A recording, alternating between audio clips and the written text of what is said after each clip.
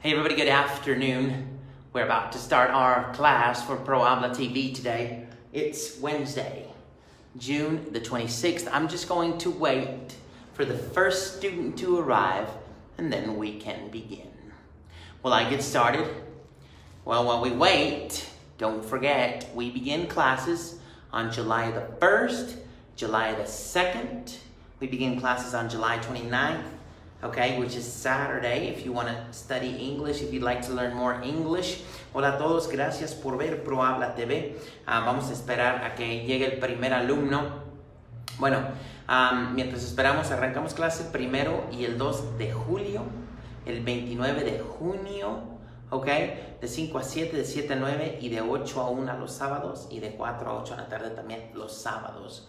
Ok, son las 2:30 de la tarde, yo creo que mucha gente está saliendo a comer, entonces pues no los culpo, realmente ya es tiempo también de que yo me vaya a comer. Entonces vamos a dar inicio y esperamos que se conecten más personas. Ok, so I'm Rod, bienvenidos, this is another edition of ProHabla TV. So we continue with the pronunciation. This is the final episode this week for pronunciation, okay?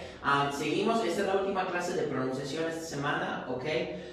Tiene que ver con las palabras que tienen una letra muda, okay? In this case, W, silent W, and silent K. Okay, we're going to do 2 words, okay? Y ya con esta vamos a cerrar este ciclo, okay? Bueno, so, this word. Okay, mucha gente, a ver, answer. Answer, okay? Hay que decir esto en casa. Repeat, answer. Answer es responder, contestar. Answer me. Contéstame. Answer me. Please answer me. Oh, he didn't answer me. No me contestó, okay? Answer the telephone. Contesta el teléfono, okay? Right. The pronunciation is right. Mucha gente dice great, pero no va great, va right. Okay, right. And then this one, okay, es escribir. Wrinkle. Okay, wrinkle. Wrinkle is this or this. Arrugas, wrinkles. Okay, so pronunciation, wrinkle. Wrinkle, es arruga. Okay, right. The answer. Answer. Okay, I can repeat. And this one, wrong. Wrong.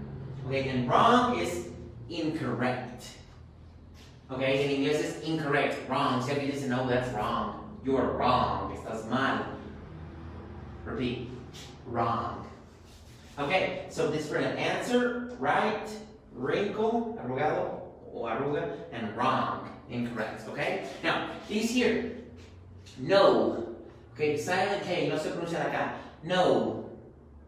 No is de saber, okay? No, de saber, okay? Ni, de rodilla, ni, okay? Uy, todavía puedo levantar las rodillas. Alright, so ni is like this. Knife, cuchillo, o navaja. Knife. Knowledge. Aquí en ProHabla esto es lo que nosotros debemos adquirir más knowledge, que es conocimiento, okay? Knowledge, okay? Knowledge. Knife, knee, no. Okay? So that's versus saber, rodilla, knife, cuchillo, knowledge, conocimiento. Y ahora tú ya tienes más conocimiento, ya sabes cómo se pronuncia esto bien.